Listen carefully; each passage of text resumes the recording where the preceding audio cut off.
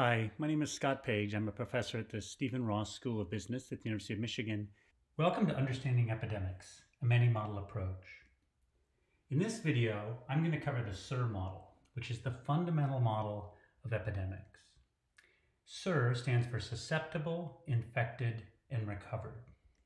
What it's going to do is going to provide micro foundations. In other words, it's going to give us a model that helps us understand the patterns that we see in the data based on fundamental assumptions about how people interact and how diseases spread from people to people. To explain why the SIR model is so important, I want to first describe something called the wisdom hierarchy. So we have lots of data, particularly for something like COVID-19. There's more and more data pouring in every day. That data is only useful if we transform it into information, we put it into categories so we can read it in charts and draw inferences. So we can look at data on COVID based on region, and we can chart that, and we can see these patterns in the data.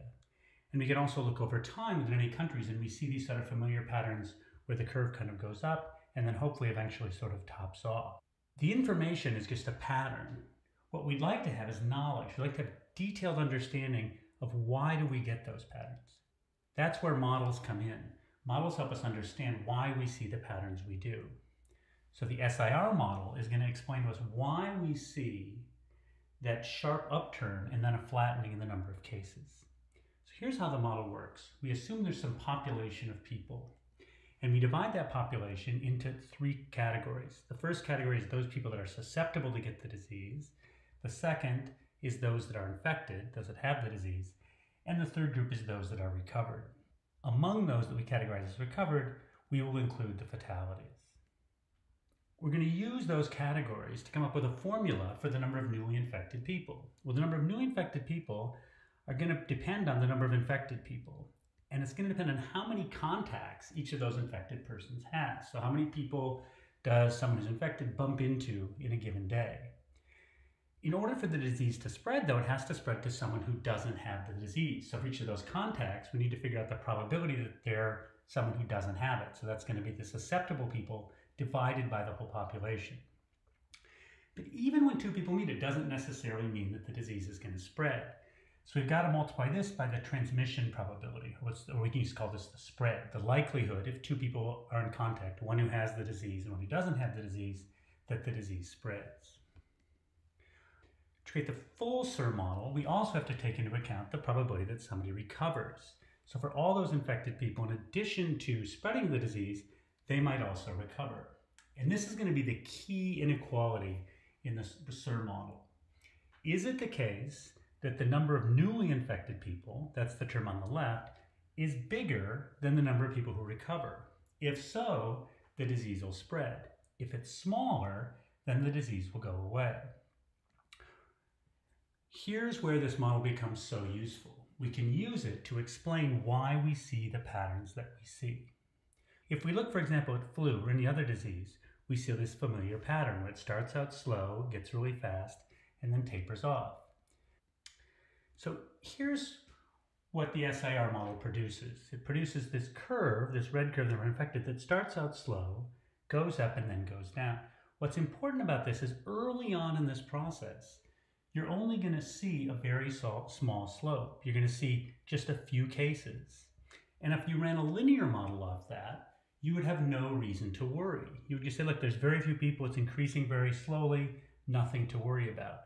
But if you're on the SIR model, you see this massive increase.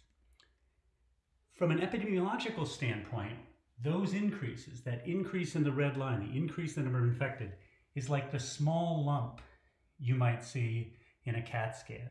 It's the hint that something's happening that could grow really, really fast. How do we know that? Well, let's look at our model. Early in the epidemic, there's very few infected people. So we look at the number of newly infected, that can't be very large because the number of infected people is so small. So there's going to be a very small slope. As the number of infected people increases, each of them can spread that disease. So you get more people spreading the disease, so the curve slopes up. Now, when you get to the peak, you might think everything's fine, but actually it's not, because at the peak, you've got a whole bunch of infected people. The only reason the total number of infected people starts to go down is because now you're getting more and more people who are recovered. So what the model shows us is that because the number of infected starts out small and then gets bigger, but then at the end, the number of susceptible becomes small, you're going to get this sort of S-shaped curve in the number of cases that reaches a peak and then falls off. How then do we use this model to act? We've used it to explain the pattern. How can we use it to act? In particular, people talk about flattening the curve. How do we flatten the curve? How do we make that slope less severe? Before we get there, I want to remind you that what we're doing here is a many model approach. This is just one model. Let's go back to the wisdom hierarchy. Remember, we had data, and then we had information, putting that data in categories. Then we had knowledge, understanding. Why do we see the patterns that we see? Well, at the top of the wisdom hierarchy is wisdom. And wisdom comes from having a bunch of models, from using multiple lenses to look at a problem. So in a previous video, I talked about expected fatality models. And we saw in that video that as you get older, you're much more likely to suffer fatality. And from that, one of the things we learned that it's incredibly important to make sure that older people don't get the disease. Well, let's think about what the SIR model tells us. It's somewhat complicated, so we want to simplify it. Now, if you notice, there's an I, a number of infected on each side of this inequality. So what we can do is we can just cross those out. This is just basic algebra. The other thing we might notice is this. Early on in the process, the number of susceptible people is very similar to the total population. So we can just replace that with the number 1. And then if we kind of clear all this stuff out, we get a much simpler equation, that the number of contacts times the probability of spreading has to be bigger than the probability of recovering. If we move the probability of recovering down to the other side, we get the following inequality. If the number of contacts times the spread divided by the recovery rate is bigger than 1, the disease is going to spread. This term on the left-hand side is known as R0, the basic reproduction number. If the basic reproduction number is bigger than 1, a disease spreads. If the basic reproduction number is less than 1, a disease does not spread. So R0 equals 1 is a tipping point. Less than 1, no epidemic. Bigger than 1, you get an epidemic. Now, it's not quite that severe. What you get is if it's less than 1, there's no epidemic. When it gets right at 1, you start to get an epidemic, and it goes up really, really fast. So once you get an R0 close to 2, a large proportion of the population is going to get the disease. R0 is something you can compute. So for HIV, R0 was estimated at 2 to 5, for polio, 4 to 7, and for the measles, R0 is bigger than 10. So what is R0 for COVID-19? Well, here's what we want to think about. R0 is partly up to us. Let's go back to the expression for the basic reproduction number. It's the number of contacts times the spread divided by the recovery. What we'd like to do is make this as small as possible. Well, how could we do it? Well, we could speed the recovery rate, right? We could make it so the probability somebody recovers is faster. That's not something individuals can do, but it might be something that doctors can do. Doctors may be able through medication to make it so people recover faster. But what can people do? Well, we can reduce the number of contacts.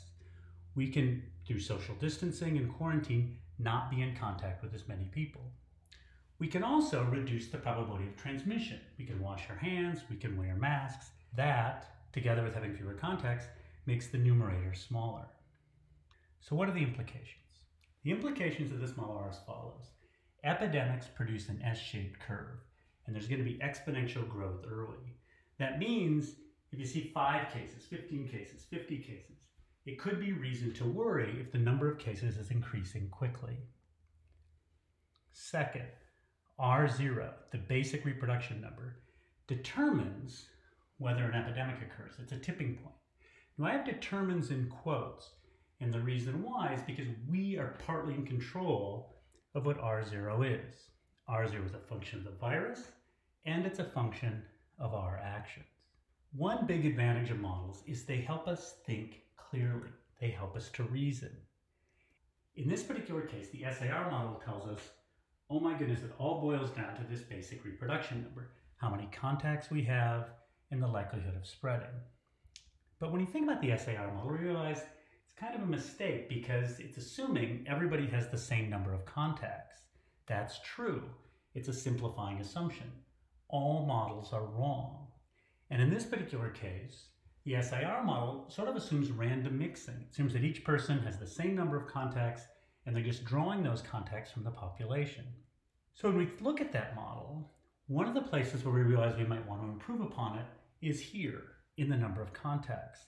And instead of assuming that everybody has the same number, what we might want to do is assume that people belong to networks. So we'd like to take the SIR model and do the SIR model plus networks.